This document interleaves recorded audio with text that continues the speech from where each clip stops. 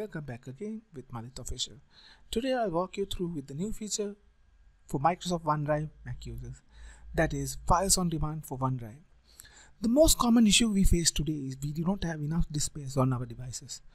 One of the reasons is that cloud drives uses online file saving and as well as offline file saving. When the offline file saves on your device, it uses the capacity of the drive of your PC or laptop. That decreases the free amount of space you need to work. That stops today. With Microsoft OneDrive Files on Demand, you can manage which file needed to be downloaded and which has to be on cloud. So let's get started with Microsoft Files on Demand OneDrive. To download Files on Demand for OneDrive version, I will add the link in the description below. You can visit using any browser in Mac device. Please remember, this Files on Demand for Mac preview build only. The final version will be available soon, and I'll make sure I'll update the link to download the latest version. To install this version, you must prepare your device that I'll be showing you at the end of this video. So after downloading the OneDrive file, you double click on it and you install the device, give your credentials to install, and it takes few minutes to install this according to your device. After few moments of installation, it will prompt you whether you need to keep the installation file or don't. That's your decision to keep. After that, you have to launch OneDrive. After launching OneDrive, it will prompt you to give the email address which you have to associate to the cloud storage. That's your decision, your personal or working email address. After that, click on sign in, and here you can see that it prompts to send a notification to my Microsoft Authenticator app because I have configured for passwordless enter. I'll put in the link in the description below how to configure your email address to log in with passwordless. After confirming, they will prompt you the default location, and the next slide it will show you how the files will be indicated with the icon with the cloud, that means which is not saved on your device, and with the tick marks and everything. After that, got it, and you can open your OneDrive files. After opening, if you do not see the icons or the notification icons of the device, that means whether it's on cloud or not, you have to relaunch your Finder.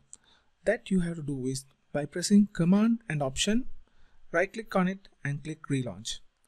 After relaunching, now you can see that the indicators are available. So now what we will do is we will make sure we download the file. So we will maximize the window over here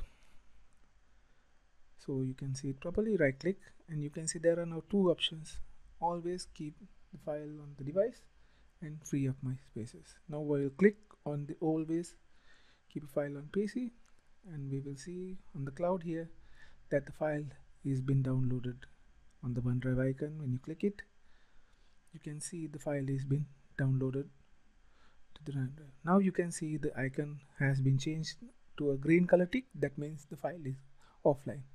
So if you want to free up the space again, what you have to do is click back on the file over here, and we will select free up disk space.